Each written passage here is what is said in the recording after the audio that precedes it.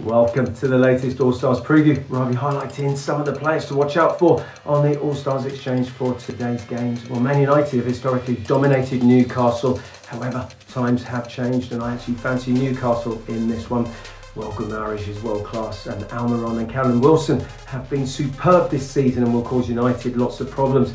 Anthony has hit the ground running and is in red hot form for United, but I still only see a Newcastle win.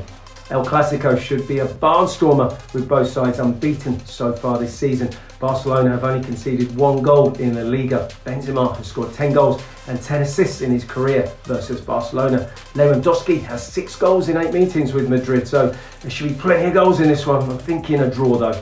Both Liverpool and City's 2 meetings last season ended in 2-2 draws.